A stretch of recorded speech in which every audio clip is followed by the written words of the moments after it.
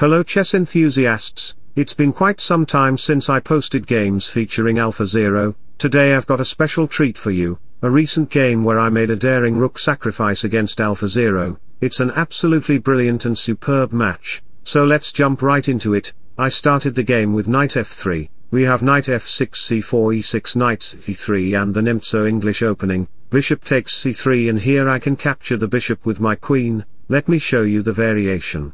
This pawn is not a free pawn cause I can win the g7 pawn, so bishop b7 e5 knight e4 and you know what, AlphaZero model is not publicly available for everyone, it has dismantled from DeepMind but it is still available in Google, not for users but for developers of Google team. Look at the knight acted like a ferryman traveling from the mountains to Brazil, bishop here knight c6 then sacrifice your bishop as a Greek gift, take knight check, king have to move to consider. Go to the snake garden or crocodile river, king backs queen here g6 then queen h4 and the king will be hospitalized after getting poisoned, so in this position if you play king h6, akin to jump in a crocodile river, f6 h5, king here queen d3, black has to play f5, queen g3 queen e7 knight f7 here check backs knight g5, checkmate is the threat so you have to sacrifice your queen and it will be a checkmate in 9 moves. If you loved the chess trap then like my video now. In this game I played d takes knight d6 e5 take bishop runs to g5, I want to play rook d1, bishop d3 to attack it after eliminating the knight, even f4.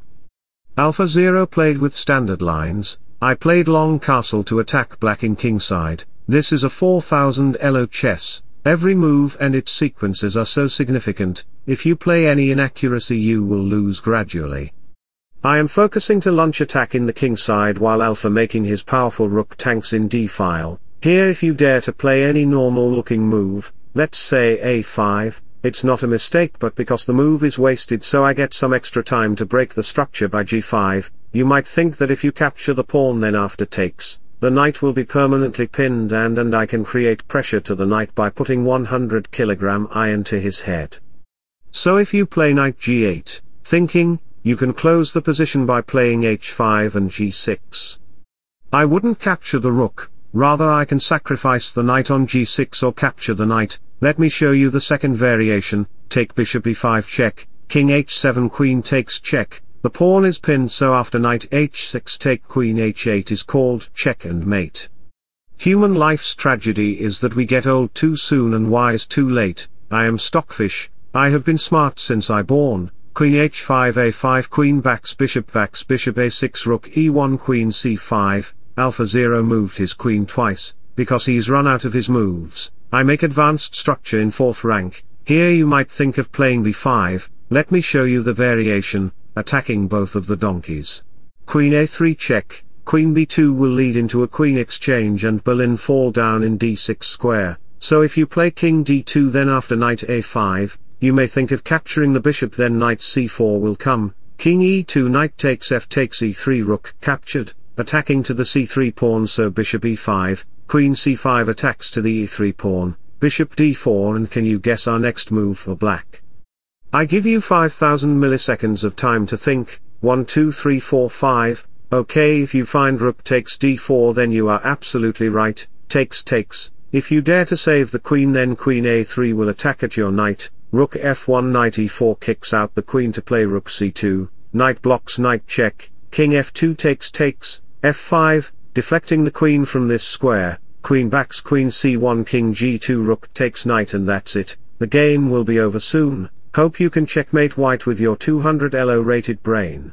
Back to the position we have bishop h4, couple of moves later we have queen e7 f4 rook to e2 captured bishop check king f8, takes to capture the pawn, if you dare to defend the pawn with queen f6, after rook f2 queen g7 king b2, knight f6 looks good but the black position will be vain in few moves, g5 to claim property in the kingside land, capturing the pawn will lead bishop e5, and you will lose your favorite person so in this position. After the knight h5 g takes pawn, the whole position is just poisoned. This is a 4000 elo match, every move matters. I am giving you an example, if you play queen f6 then bishop d6 will win up your queen, so in this position if black plays queen g1 then after h7.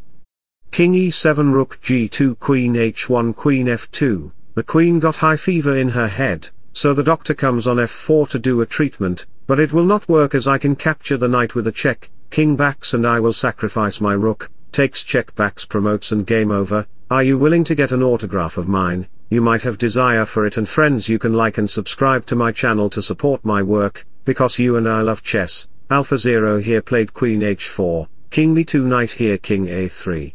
Knight takes bishop will result a heart attack in your legs, so after bishop c6 b5 I sacrificed my rook on e6, that's a brilliant sacrifice. Have you ever thought about this? I am 100% sure I didn't. Queen goes to g6, attacking this, and this, rook takes h7, rook takes e6, attacking to the knight, and if you play rook f7, then after bishop takes check, you have to sacrifice your queen and it will be a checkmate in few moves. Back to the position, if you play rook d6, which is another blunder, take, king to e7, rook f5.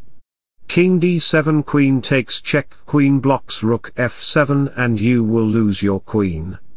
And you might think, in this position, why black didn't just save the rook? Well, it will be a checkmate in few moves by queen d7.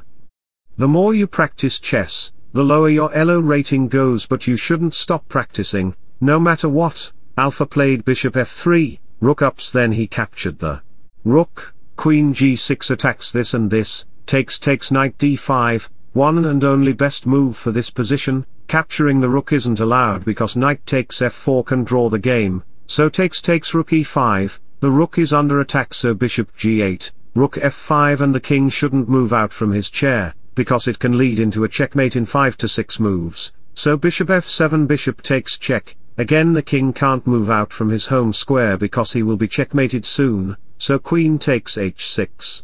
Rook takes queen, and I am completely whining because I have the queen and 2 pass pawns. AlphaZero played an awesome game with me, but my brilliance is superior than his tactical moves. Hope you enjoyed my content, and don't forget to like and subscribe to my channel. Comment me how you feel about my game, and you can suggest me a video for the incoming days. Now watch one of my recent video or a recommended one.